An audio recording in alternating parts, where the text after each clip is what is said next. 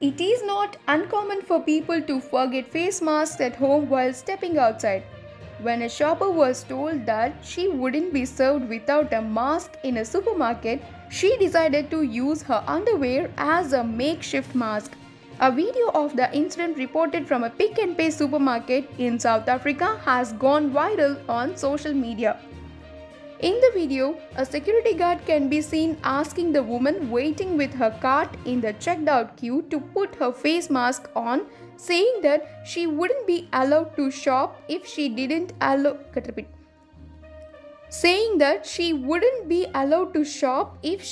follow the COVID-19 safety measures.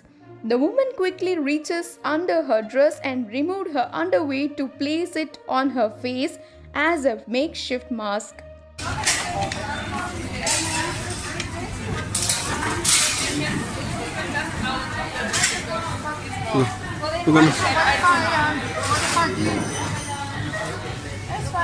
What's going on?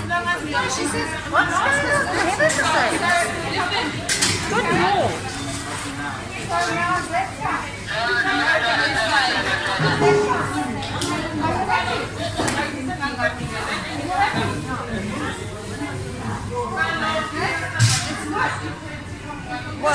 Well, personally, I find it acceptable.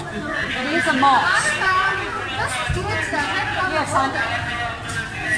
and quite frankly, I think the bacteria on your neck is less than on the mask. Yeah, the bacteria on the mask is less than her knickers. So, hey, well done to you. Hey, brilliant woman, that's absolutely brilliant.